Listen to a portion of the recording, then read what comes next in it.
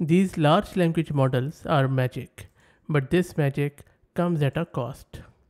We know that large language models need huge memory and huge GPU VRAM, but this can be taken care of with the help of LLM sharding. These models have grown increasingly large, offering remarkable improvements in performance and understanding. However, the scalability and resource requirements for deploying and operating these models have become significant challenge. As the size and complexity of these LLMs continue to expand, the demand for computational resources and memory has escalated, making it difficult for individuals and organizations without access to state of the art computing infrastructure to leverage these powerful tools. One innovative approach to mitigating these challenges is model sharding. Sharding is a technique traditionally used in databases to distribute data across multiple servers to improve manageability, performance, and reliability. When applied to LLMs, sharding involves dividing a large model into smaller, more manageable places or shards. This division allows the model to be loaded and operated in a distributed manner across several machines or in a single machine on lesser RAM. This not only reduces the memory footprint required to run the model, but also enables parallel processing, which can significantly speed up computational times and make LLMs more accessible to a broader audience. The implementation of model sharding holds the promise of democratizing access to cutting edge AI technologies. By reducing the hardware requirements and improving the efficiency of LLMs, sharding enables more researchers, developers, and businesses to experiment with and deploy these advanced models. Furthermore, it opens up new possibilities for real time applications and services that were previously impractical due to the prohibitive computational costs of running large models. As the AI community continues to explore and refine techniques like sharding, the potential for innovation and advancement in NLP and beyond is boundless. As you can see on your screen, this is one technique by Hugging Face where they really encourage sharding for the people who don't have much memory. In this video, I'm going to show you how you can do sharding locally by using simple lines of codes from Hugging Face and also use a free token from Hugging Face. The model which I'm going to use for to shard is this Mistral 7 billion pre-trained generative text model, and it is quite a fine model, but still it takes a bit of a resource to run locally. So we will be sharding it so that you could see that it will be easier to run if you even have less memory. If you don't know what Mistral is, I have done various videos on this fabulous Mistral model from the French company Mistral AI. Okay, so that's done. Now let me log into my Ubuntu system and then we will start running this sharding code example. So this is my Ubuntu system which is running 22.04. If you are running it first time, then make sure that you install pip install transformers and accelerate libraries as they will be used, and also PyTorch. I already have them installed, so I'm not going to install them again. Now let me log into my Python interpreter after clearing my screen, and then we will go from there. Now first thing we need to do is to import the PyTorch by simply doing import torch, and then let's import some of the transformers modules, and then we are going to import the accelerate. That's done. Let's specify our model name now. Let's specify the tokenizer which is used with every model to convert the text into tokens. There you go, token is being loaded, that is good. And now let's load our Mistral model. Press enter here and it is going to download our model, and as you can see right now, just because this model is hosted, it has two shards. So the first shard is around 10 gig. Let's see how big the other shard is. Let's wait for it to get downloaded fully, and it of course will depend upon your download speed. Mine doesn't look too good, but let's see, the ETA is around 6 to 7 minutes. The first shard is almost done. Let's wait for the second shard to start downloading. So make sure that you have this much space on your local system if you are doing it locally. So there you go. So the second shard is smaller. It is around 4.54 gig and the ETA is around 2.29 seconds at the moment. So let's wait for it to finish.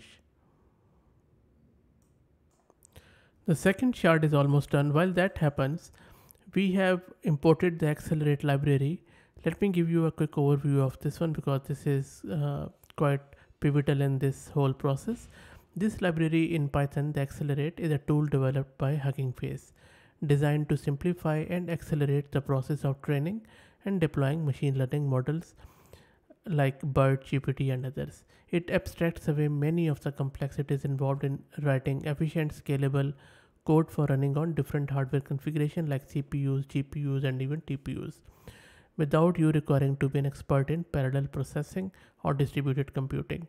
So it is also used in sharding the model, which we will be doing now. So let's instantiate this accelerate here. You just need to instantiate it from the library which we have just downloaded. That's done. And now let's save the model. For that, let's declare a variable which will be something like my local, I would say, library or directory path.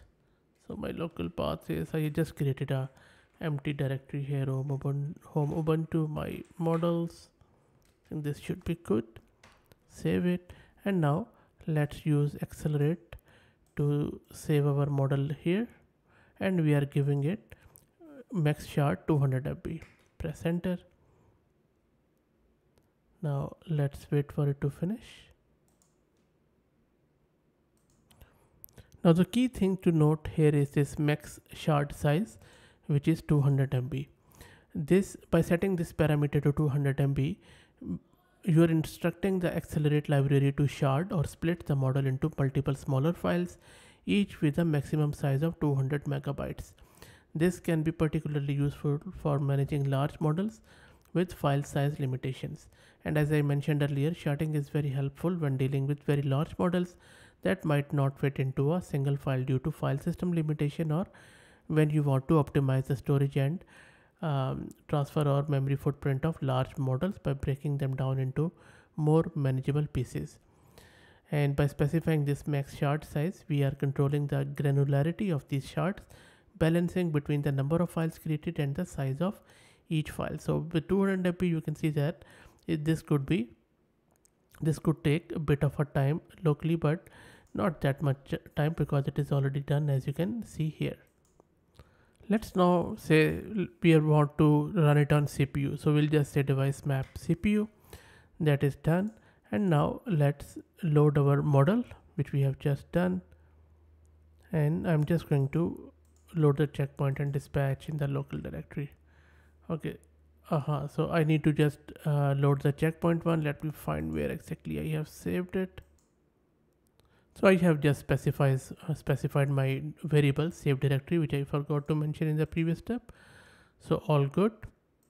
Now let's specify model is downloaded from your memory, and let me specify the name of my new model. Maybe I'll just say it my Mistral. You can name it anything, doesn't matter. And then in the next variable, let's specify our Hugging Face token. I'm just going to get the Hugging Face token from Hugging Face website. Let me also show you how you can do that quickly. So go to Hugging Face, and if you don't have already account, just sign up with your email account for your free account. Once you've done that, go to your profile by clicking on top right on your photo, and then on the left click on access token. From here you can create a new token. So I'll just say that sharding token, just name it anything you want. I'll just say right because I want to save it on Hugging Face too. So if I scroll down, this is my sharding token. I'm just going to copy it, go back to my Ubuntu system, and then paste it here and specify it like this. So we'll be using this token now to push to the hub, the new model. Now let's specify the tokenizer dot push to hub, and this is going to push it to hub, like in my own repo on Hugging Face. Cool, that's done. Beautiful. And now tokenizer is pushed. Now let's push the model. There you go. The model is being pushed here. How cool is that? And then I will show you on my Hugging Face if it happens quickly. While our new model is being uploaded, let me show you locally in my models directory where that's the save directory. So I'm inside my models directory, and if you do the ls-ltr, or maybe just simply let me clear it. There you go. So you see that with 200 MB it has created that many shards of your model, like 100 of them. So there are 100 shards. So of course you need to balance it out. You don't need that many shards. So maybe if it's a 7, the model size is around like 7 gig, maybe do 1 gig shard each or something like that, which will be easier to manage. You don't need hundreds of shards because it will take long time to manage, and it just adds to clutter. So you need to find out the balance between the shards and the number of shards. Okay, let's go back to our other one to see it will take a bit of a time because there are so many shards there at the moment. So I will let it run. So let me take you to my Hugging Face. Okay, so it is, wow, so you can see that it is going to upload all of the stuff there from my local model. So I will let it run. While it happens, let me take you to the Hugging Face, and from there I will show you where the new model is. So for example, if I go here, I click on my profile, there you go. You see that it just got updated 3 minutes ago, and this is the one which I did last time. So my Mistral was the name which I gave it to it. I haven't given it much of the stuff here, but I can give all the model card information, and then it is going to put it here just like it does with any other file. And these are the files which get uploaded. How cool is that? So that's it, guys. I hope that you enjoyed it. If you have any questions or thoughts, let me know in the comments and I'll be happy to help out.